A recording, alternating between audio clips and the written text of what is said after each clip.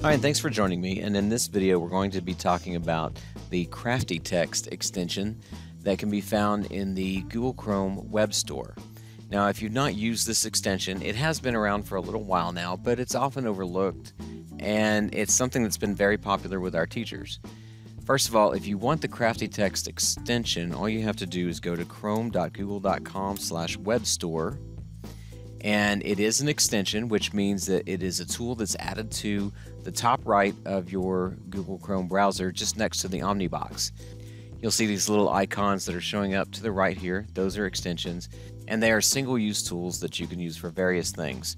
In this case, CraftyText allows teachers to post a banner at the top of the screen that can be used to provide instructions, maybe a web address that you don't want to repeat over and over again until students type it in correctly, or any number of things.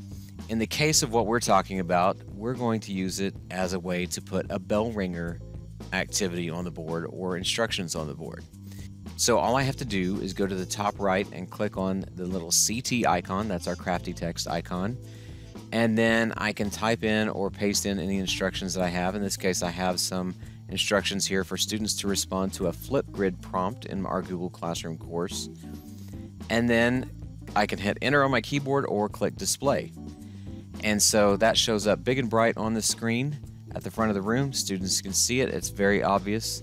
And I can go on and take care of the beginning of class activities such as taking attendance or doing head counts. And they can go ahead and get started with the bell ringer activity right away. When you want this to go away, you just click on the CT icon again. Now, you may have noticed that there's some other things in here besides just a box to type in your message.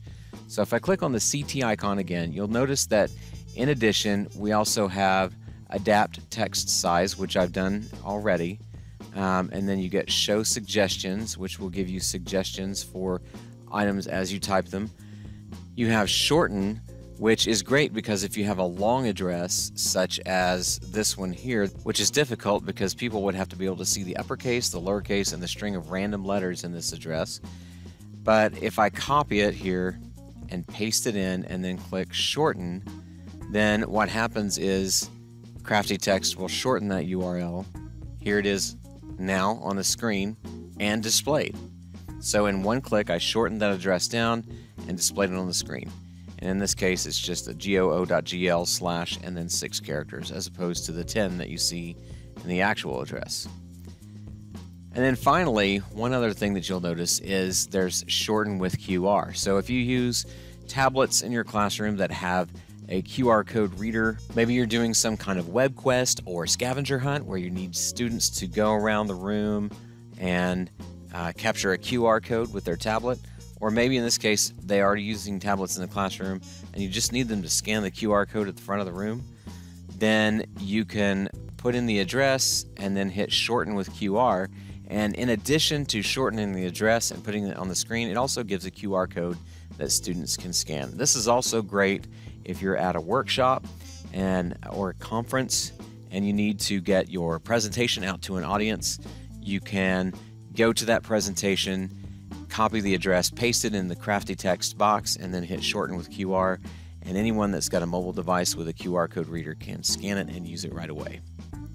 Well, that's just a quick rundown on the CraftyText extension. Hopefully that helps you understand how it can be better used in classrooms as well as conferences and workshops. Thanks for joining me, and check out my blog at www.techycoach.com.